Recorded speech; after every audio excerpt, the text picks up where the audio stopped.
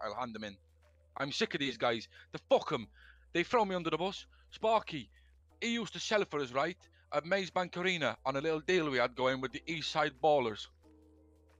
And he moved on, I think, to sell for a guy called Dwayne from the Mandem. Dwayne Flores, it is.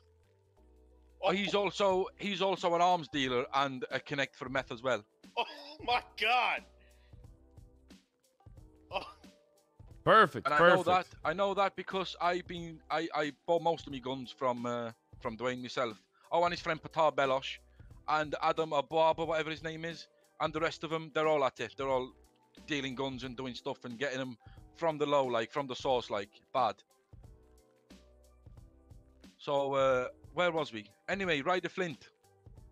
He gets his product from